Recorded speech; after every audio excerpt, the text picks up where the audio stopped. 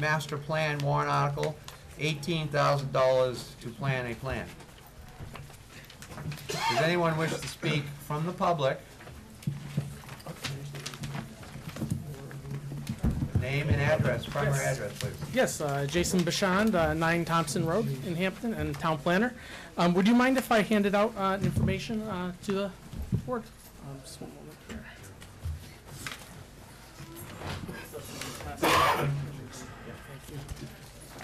Here we are, Jerry. One for you.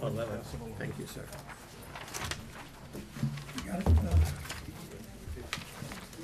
Okay, so what I'm passing out to you is in follow-up to our discussion on January 3rd when I appeared before you to discuss this article, is a table that we compiled, the planning board, myself, and the Rockingham Planning Commission, that outlines the Phase 1 tasks and a little bit of an additional information that you might find helpful.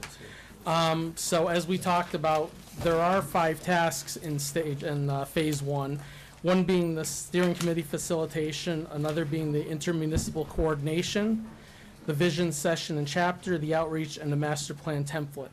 The table that you have before you provides a little bit of a description of each of those tasks, the cost breakdown associated with each of those, and the time frame that we're looking at, and that comes out to the $18,000 that we're requesting. I just wanted to point out a few items within those descriptions that might elaborate a little bit further on this and what we're looking forward to here. In the steering committee facilitation, you'll see the words technical and guidance information. That's something that requires a team effort and a multidisciplinary expertise due to the range of elements covered in a master plan. One professional planner cannot do this alone, although I will be actively involved in directing the consulting organization on behalf of the town and planning board. Jumping down to number 3, the vision session and chapter, where it talks about preparing a draft vision chapter. That's the most critical required element of a master plan. It will include a set of statements articulating the desires of our residents, because this is a public process and they will be contributing to this, and the guiding principles and priority to implement that vision. Jumping to the next item, outreach. I point out the keywords: implement a public outreach campaign. We'll be using innovative strategy and public participation tools. For example, I anticipate we'll be working with the Rockingham Planning Commission on this Phase 1, and they have some innovative software tools that would be unavailable to us otherwise.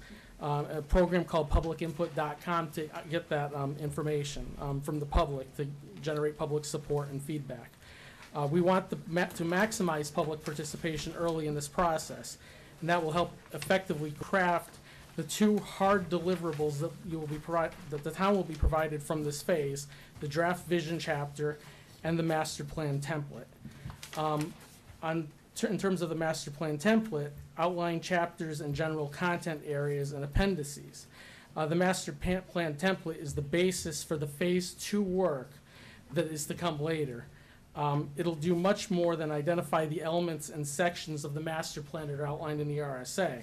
It'll actually detail the results of the public participation and steering committee guidance as to what the town would specifically like to see in each section of this plan. It'll very likely also help to streamline the Phase 2 process, which potentially could lead to lower costs when we do get to Phase 2. We would also look toward any grant funding that would be available for any chapters at that Phase 2 stage to help further lower that cost. And just a couple other points to make about this and following up from before. The master plan is a document that's required by statute under RSA 671:1 through 674:4 specifically. And the statute states that the planning board shall prepare and amend from time to time the master plan. As I've noted, our master plan dates back to 1985, except for some amendments here and there thereafter. The statute also states revisions to the plan shall be made every 5 to 10 years. A number of chapters, again, date back to 1985, and looking back, I found that the 1985 master plan actually replaced a 1969 master plan, so that was a 16-year gap there. We're looking at a 34-year gap from the last comprehensive update, more than double, so I believe this is long overdue. And it's something that, it's an important document that would also help us receive funding for projects, grant funding. if another community has a current plan and we don't have a current plan, we're not gonna be looked on as favorably as that other community. So it's just a few things to keep in mind. We're looking ultimately at a clear and concise document, a living document that doesn't sit on a shelf collecting dust, something that the planning board itself or an implementation committee, for example, would work to ensure is up to date and being utilized. So in my professional opinion, I think this is quite well worth the $18,000. And yes, we'll be back in a couple of years for phase 2 funding, but please rest assured that we will be mindful of the need to control costs while ensuring the town ends up with a user-friendly, valuable master plan reflective of the public input to be obtained throughout the planning process. So I continue to respectfully request your support for this article, and I thank you very much. Thank you, Jason. Okay. Anyone else wish to speak on the warrant article known as the master plan? Yes, ma'am. Hi, I'm Laurie Olivier. Welcome, Laurie. Hi, how are you? Good, how are you? Good. I am the manager at the planning office, and I'm just piggybacking on what Jason was talking about. Jason and I and some of the planning board members met back in October of last year with the Rockingham Planning Commission, 3 members, and we wanted to brainstorm on how to get more energy and movement into preparing a user-friendly document that reflects and embraces the wishes of the community. What we're looking for is for the RPC to work with us, which is that $18,000 number, which is on the high end. We're shooting hopefully for much less. We just put that at the peak. But we want to we need somebody to help us get out into the public to get this document going. The first phase is critical in having a successful master plan.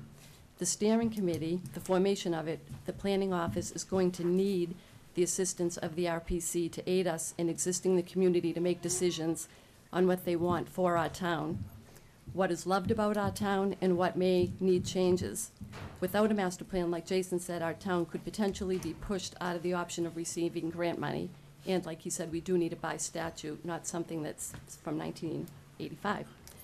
The planning office, it's just really Jason and myself, need assistance, meaning the RPC, to help us seek volunteers for the steering committee, which is this first phase.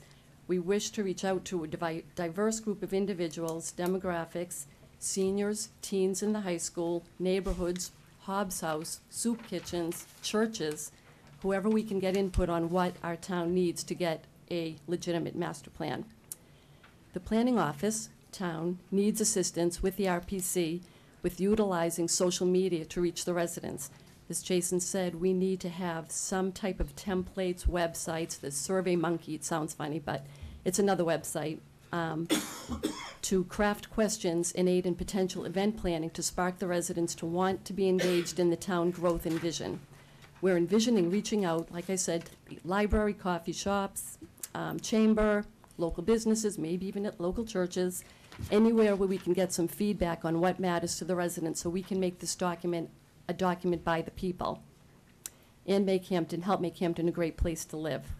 In this process, we need to gather stories from the residents and identify community values. Again, all this assistance and tools, it costs money, and that's what we're looking for. Residents, of course, will be encouraged to then lead the process in concert with our elected officials and town staff for a range of goals, including planning, master plan, economic development, land use, zoning, and again, the vision of the town. The planning office, again, town, needs assistance, RPC, in building public awareness to make this document successful from when it's complete and have it complete going forward. Thank you. Thank you, Laurie. Anyone else wish to speak on the master plan warrant article? Yes, sir. Good evening. I'm Fran McMahon, 4 Ash Street. I'm the current chairman of the planning board. Welcome, Fran. Good evening. I rise to request the budget committee's reconsideration of its previous vote not to include the $18,000 for our update of the master plan. The planning board, by a 7-0 unanimous vote, endorsed this request, and the select board, by a 5-0 unanimous vote, also endorsed this request. A current and up-to-date master plan is vital to the overall community interest as we grow, develop, and reuse our existing properties. Coordination between all parties is essential to facilitate well-thought-out development Major stakeholders include the public at large, the Select Board, the Zoning Board of Adjustment, the Conservation Commission, the town departments of Public Works, Police, Fire, Recreation, private utilities such as Aquarian, Unitil Gas and Electric, and the SAUs, 21 and 90. As Jason mentioned briefly, the RSAs, RSA 674-2 specifically requires the development of a master plan. There are two sections that are required by the RSA. One is a vision section, which Jason spoke about as our first task, and the second is a land use section, and which typically translates into the zoning ordinance. There are a number of other permitted sections that I think will probably just about all be included in our update. A transportation section, a community facilities section, an economic development section, a natural resources section, a natural hazardous section, a recreation section, utilities and public service, regional concern section, neighborhood plan section, community design section, a housing section, an implementation section, I'll come back to that in a second, an energy section, and a coastal management section. I think if you think about most of those things, they're really appropriate to the town as where we are today. The master plan that we currently have is deficient or totally lacking in some of these key elements, but most importantly is not particularly useful or accessible to its intended users. The update that we envision will be accessible and easily obtained and used.